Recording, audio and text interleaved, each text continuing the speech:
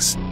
I'm really excited to know that Fangoria wants everything to be practical, so we are going to spend the time to do it on set and get it right. I love practical effects. I really like them. And I started my career, if someone was going to fall off a building, you threw someone off a building. It just has a look, you know? It has the smell of real. I think if you ask a horror fan to tell you about their favorite gore in movies, no one's going to point to stuff that's CGI augmented. You have practical blood elements, it's believable, you're not taken out of the story. In terms of practical effects, this might be the goriest film I've worked on so far.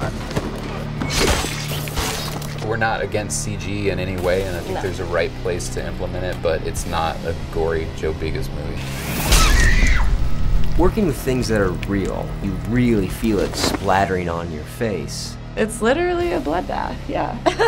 It's just something that you're not going to get when they say, we'll put it in post. Hey, thanks for watching Staying with Horror. For the movie The Omen, Damien originally had a different name. Screenwriter David Seltzer planned to name his Antichrist Dolan after the total obnoxious brat of a child of a friend, until his wife convinced him that it would be a horrible thing to do to the kid, and not to mention friendship ending.